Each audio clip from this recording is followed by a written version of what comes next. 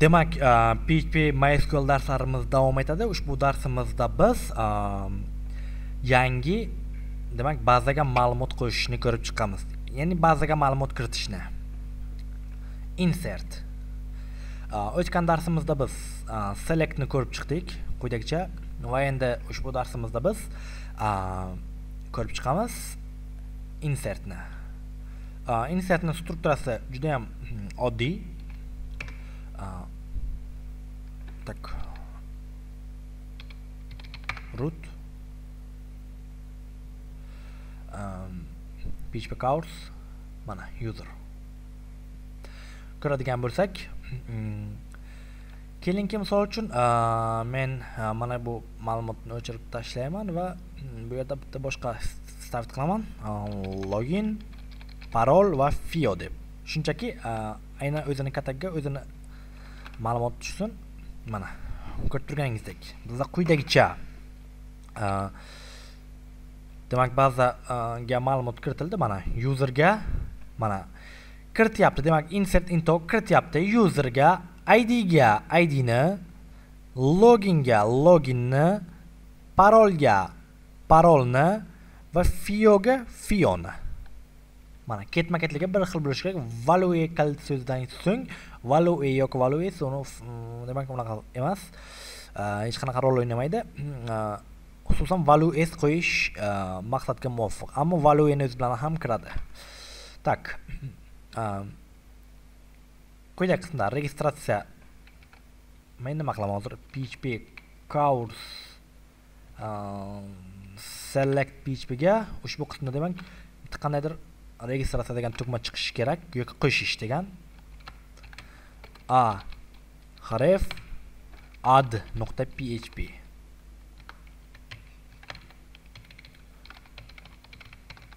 qo'shish br.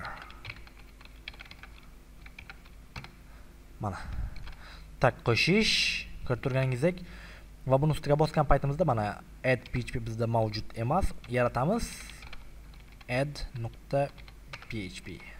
Va mana. Xo'p, endi bu yerga avvalambor bitta fayl yaratib olamiz. Forum action insert.php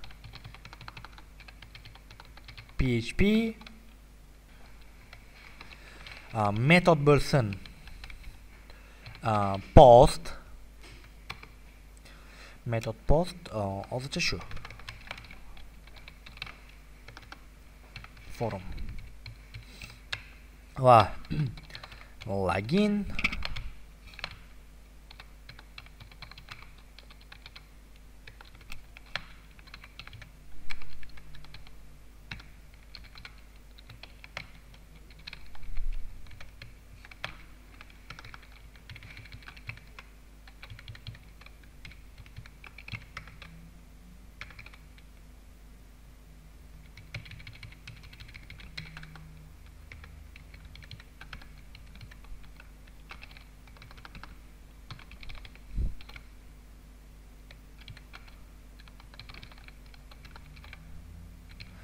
parol bilgan joy albatta password bo'ladi.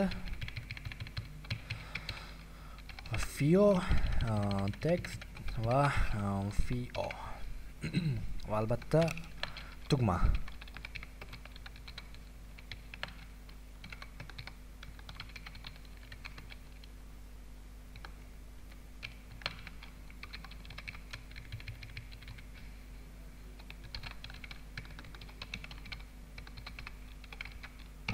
Mana demak qo'shish ko'rib turganingizdek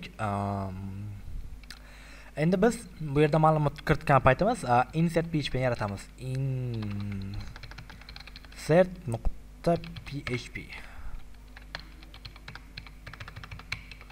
va ma'lumot yuborgan paytimiz demak topilsin. If is set add bu yerda bitta name ham berib qo'yamiz. Name sochun reg if is set post reg else demak header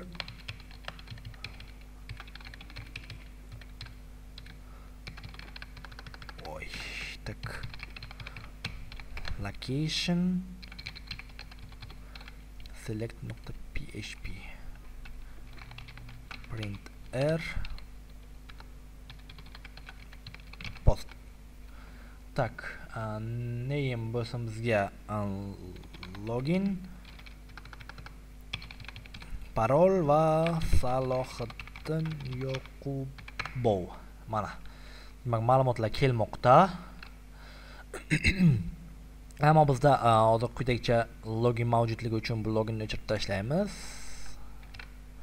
Demak, mana o'chdi. Endi ishni boshlaymiz.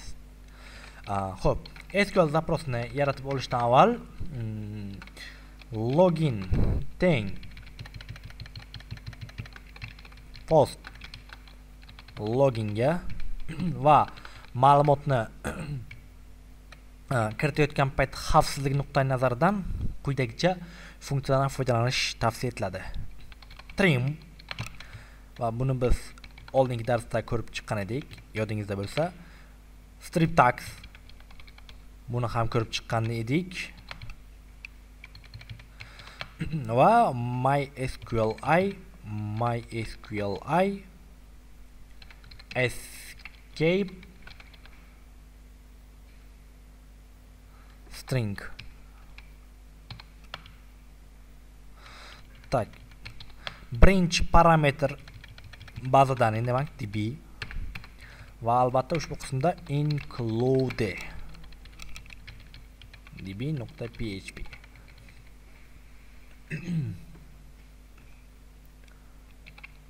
Xuddi shunday parol. Umuman olganda parolga buncha qo'shimcha qilish shart emas, chunki parol m deb beradi. Parol buni shifrlaymiz sразу m deb post parol. Va yana bitta fioga aynan mana shunday demak filtr kerak. Fio. Quyidagi fio. SQL teng insert into user. Demak loginga сразу value s сразу login va parol demak darhol mana ketma-ketligini ko'rib oling. Parol va fio.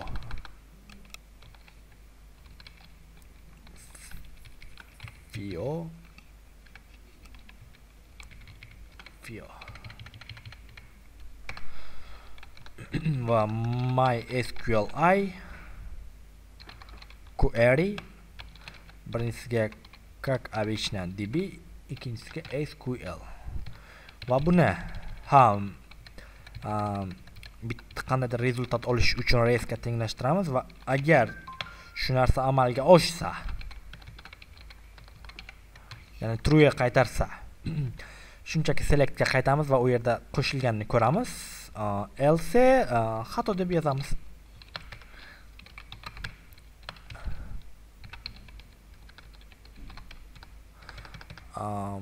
Demak, bunday login mavjud.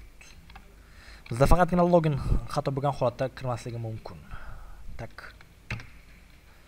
Mana demak qo'shildi. Parolni ko'rib turganingizdek, demak maxsus himoyalandi. Endi misol uchun kelinki login nimadir mana bunday login mavjud ko'rib turganingizdek. Login 2 parol 1 2 3 4 5 misol uchun Abdullayev Jasur. Mana. Demak, shuning bilan ushbu darsimizni o'z nihoyasiga yetkazaman. Endi bu yerda biz juda ham katta filtrlardan foydalanmadik. Ammo bularni ham keyinchalik ko'rib chiqamiz.